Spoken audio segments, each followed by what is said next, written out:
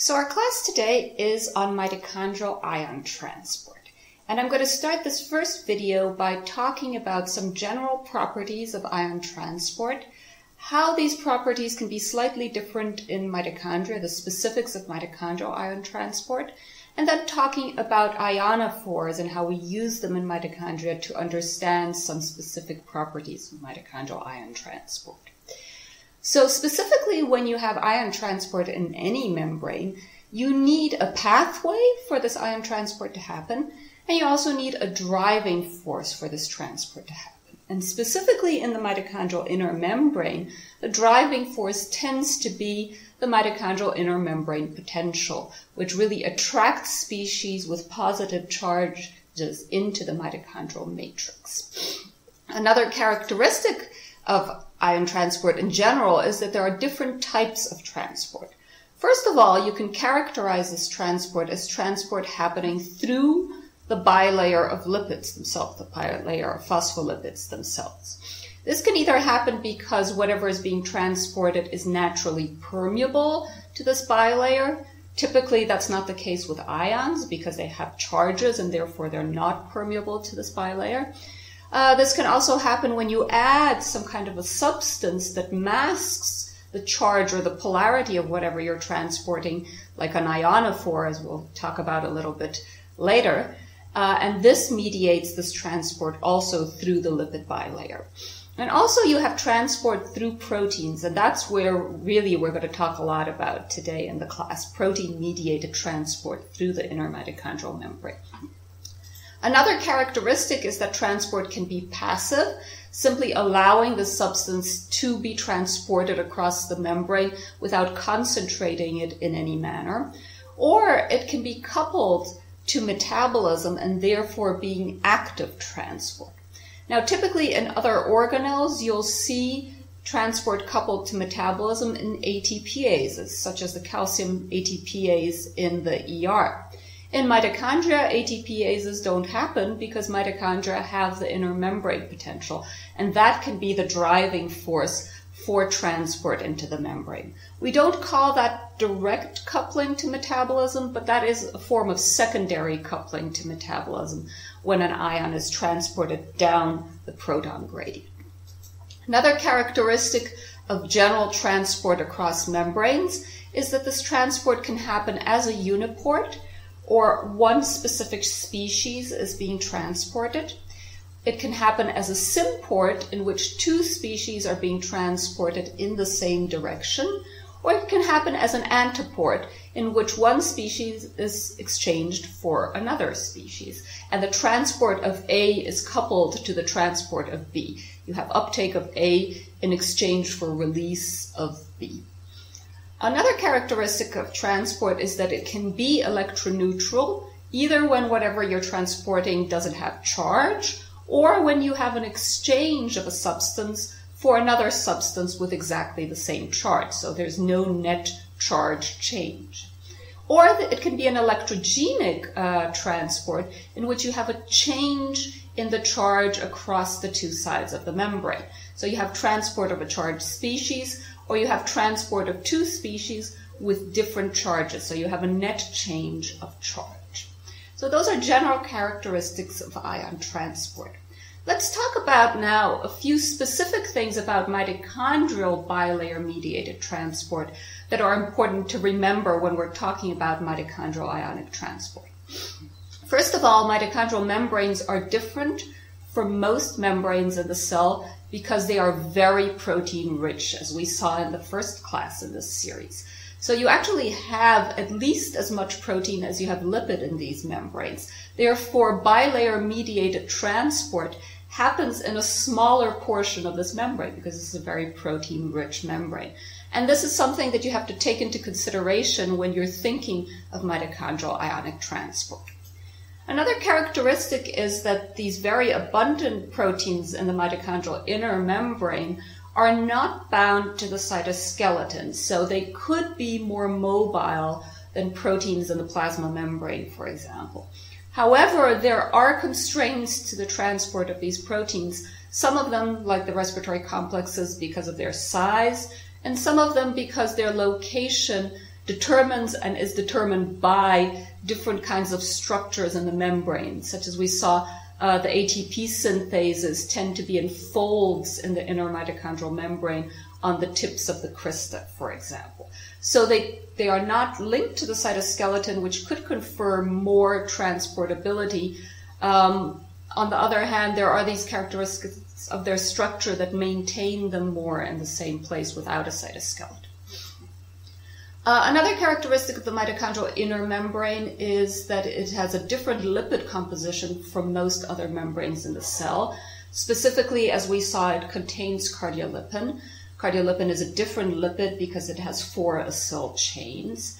And also, the mitochondrial inner membrane is not symmetrical. So you're going to have a lot more cardiolipin typically on the inner leaflet of the inner mitochondrial membrane than on the outer leaflet of the inner mitochondrial membrane. And that means that this membrane is quite different from an artificial membrane that you might use to study channels in vitro. And you have to consider that when you're thinking of the function of these proteins within mitochondria. Their function may actually change a lot if you reconstitute them in artificial membranes because of these specific characteristics of the natural inner mitochondrial membrane. The inner mitochondrial membrane is considered permeable to most substances in the cell that don't have polarity. So it's considered typically permeable to oxygen, to carbon dioxide. That's very important because mitochondria take up oxygen and produce carbon dioxide. It's considered permeable also to hydrogen peroxide, although hydrogen peroxide has also been shown to be transported through aquaporins, which are present in the inner mitochondrial membrane. On the other hand, anything that's polar or has a charge will tend not to be transported through the inner mitochondrial membrane. And the reason for that is that the energy barrier for this charged or polar species to transverse a membrane is very high. So the chances are that this substance is not going to achieve this energy necessary to go through the membrane. An exception is with things that are very, very abundant within the cell. So an exception can be made for protons because they're very abundant in the cell, for potassium, which is the most abundant cation within the cell, and also possibly for water because it's so abundant in the cell. Although water may also be transported into mitochondria through aquaporins, which have been located in mitochondria. Basically, although they're polar or charged, these 3 components are just so concentrated that the chances are that some of them might achieve the energy level necessary to be transported through this membrane and go to the other side of the inner mitochondrial membrane. So we can talk about proton leaks, we can talk about potassium leaks, and we know that mitochondria can take up water even with an intact inner membrane. Now, for other substances that aren't permeable to the inner mitochondrial membrane naturally, you can increase the permeability of these charged or polar substances by adding artificial molecules, which are ionophores. So ionophores are basically molecules that have a lipophilic characteristic on the outside, therefore they can interact well with the membrane, but on the inside can interact well with a specific ion or maybe a group of ions, and therefore transport these ions within them and decrease this energy barrier for the transport of an ion across a membrane. An important thing about an ionophore that you have to remember is that it works just because it's lipophilic on the outside. And therefore, it's going to transport your ion within any kind of membrane. So ionophores are not specific to the mitochondrial membrane. And I'm saying that because it's not uncommon to see studies that forget that when they're looking at intact cells, for example, and treating these cells with a proton ionophore. Obviously, that's going to decrease the mitochondrial proton potential, and this is going to lead to mitochondrial uncoupling. But people sometimes forget that this is also going to affect the plasma membrane and its proton gradient, so also affecting different membranes within the cell. You always have to remember that ionophores are going to affect all membranes within the cell. Another characteristic of ionophores is that they concentrate specifically in the lipid parts of the cell, and therefore their concentrations in these lipophilic environments are going to be very high. Because of that, you really have to be careful with the quantities of ionophores that you use. You may very easily have toxic effects of these ionophores on membrane proteins, for example, just because their concentration in the membrane is so high. That's why whenever you're working with an ionophore, I really recommend titration and using the lowest possible concentrations of these ionophores so you have the more specific ionophoric effect and not an effect that's toxicity because of the accumulation of this molecule within the membranes. So here I just want to show you a few examples of how you can use ionophores to increase the transport of ions across a membrane in general, and we're going to talk a lot about across the inner mitochondrial membrane. So an example is valinomycin. Valinomycin is a potassium ionophore, which basically can bind selectively to potassium and can transport this potassium by masking its positive charge in its interior across membranes in general. So it can get potassium from the outer side of the inner mitochondrial membrane and transport this potassium into the mitochondrial matrix. The same molecule can also cross the membrane when unbound to potassium, pick up another potassium, and continue this cycle. Ionophores such as valinomycin can cycle potassium, but their speed is not super high because they have to circulate around the membrane. They tend, though, to be quite specific for the ion that they bind to. So valinomycin will have about 10,000 times more affinity for potassium than it does for sodium, which it also binds. And this selectivity is quite useful when you want to specifically transport potassium. When you're talking about channel-forming or pore-forming compounds, the selectivity is much lower. So this is gramicidin. It's just an example of a channel-forming compound. It's able to transport cations also, but with much less selectivity. So it won't select potassium over sodium with the specificity that we saw for valinomycin. The advantage of these kind of transporters is that the speed in which they transport is much, much faster. But because of lower selectivity, we use less of these kinds of ionophores. Nitroricin is an interesting example of ionophore because when it binds potassium, it must lose a proton. And when it loses potassium, it again binds a proton. And it actually transverses the membrane when either bound to potassium or bound to a proton. And the result of this is that it acts as a potassium proton exchanger. It allows, for example, entry of potassium and release of a proton in a coordinated manner. So it's a potassium proton exchanger, and that can be useful.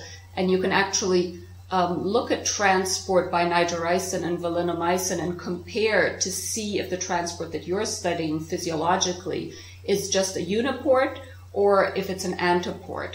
Because valinomycin acts similarly to a uniporter and nitroricin acts similarly to an antiport. Now, a group of ionophores we use a lot in mitochondria are proton ionophores. Perhaps the most used nowadays is FCCP. These are large lipophilic molecules that can be protonated reversibly. And when protonated or not, the difference in charge is kind of lost in the total lipophilicity of this molecule. So the molecule can actually cross the membrane both with and without a proton, even though it does have a negative charge without the proton. This leads to a short circuit in the proton circuitry, as we saw in the last class, and basically uncouples ATP synthesis from the electron transport chain, increasing electron transport and decreasing ATP synthesis. We use these molecules a lot to understand properties of mitochondrial oxidative phosphorylation. Now, mitochondrial ionophores, protonophores specifically, have been known for a long time. Actually, they were known to affect mitochondrial function before we understood how mitochondria synthesized ATP, before Peter Mitchell proposed the chemiosmotic theory.